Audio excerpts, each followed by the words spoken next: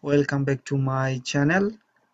In this video I'm gonna show you selective color effect using Photoshop. This is very quick video, so let's jump into it. First, open the image in Photoshop. So go to File, Open, and select the desired picture and open it. Now select the adjustment layer and choose black and white. And you will see that the image has turned into black and white. Make sure the foreground color is black and background is white.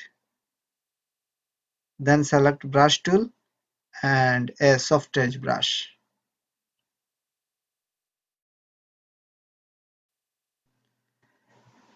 You can resize your brush by pressing the square brackets on your keyboard. Then start painting over the area you want to color. So I want to color the jewelry and clothes. So I only brush over that.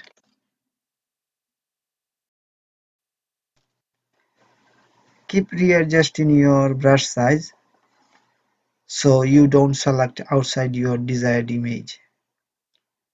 The more you click, the more intense the color will appear.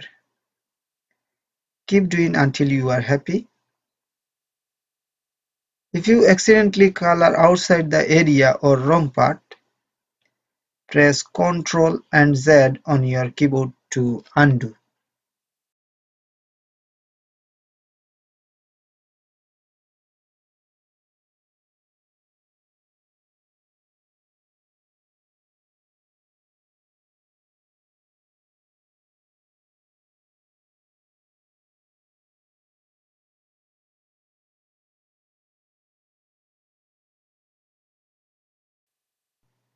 If you want, you can change the opacity of the layer to give it more natural look.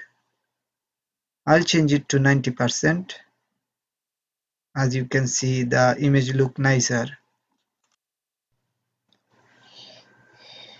Now, if you are happy, you may save it. With that, we have reached the end of the video. Thank you so much for watching.